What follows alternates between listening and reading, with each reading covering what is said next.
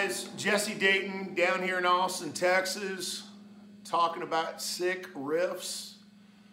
Yeah, I wanted to do this song that I think has a sick riff to it that I wrote called Hurtin, Behind the Pine Curtain. And it did well for us. It's kind of got this 70s white trash rock and roll kind of redneck rock vibe to it, where it's just basically like overdriven twang. And anyway, the riff is...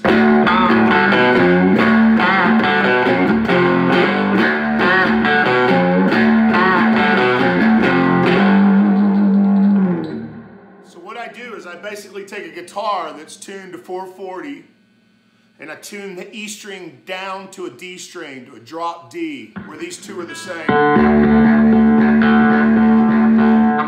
then I do a pull off of the 3rd fret on the D string. So I hit that low one, boom.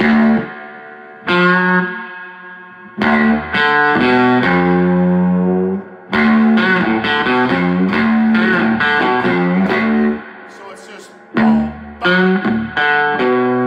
Then they hit the B, and it looks like I'm hitting a G, but it's really an F because the guitar's tuned down, the E string's tuned down to a D, so all this moved down. So this would be a G. So I'm hitting B, F. But it's off of the 3rd fret because it's a D instead of an E. So it's basically...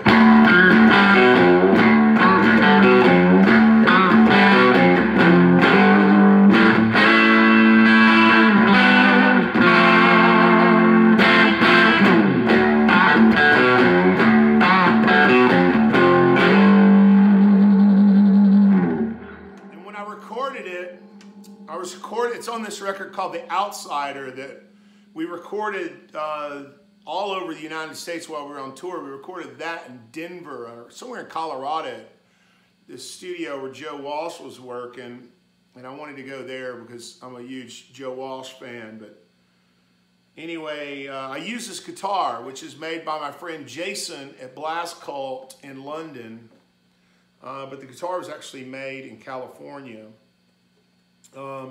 And then I plug straight into the orange Tremlord 30.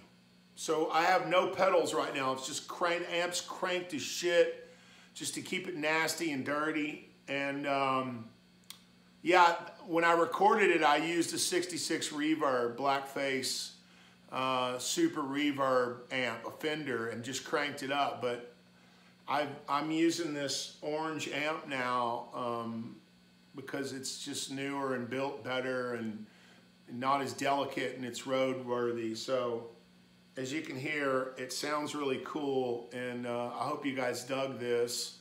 Hope to see you on tour after the apocalypse is over, and stay safe. All right, there you go.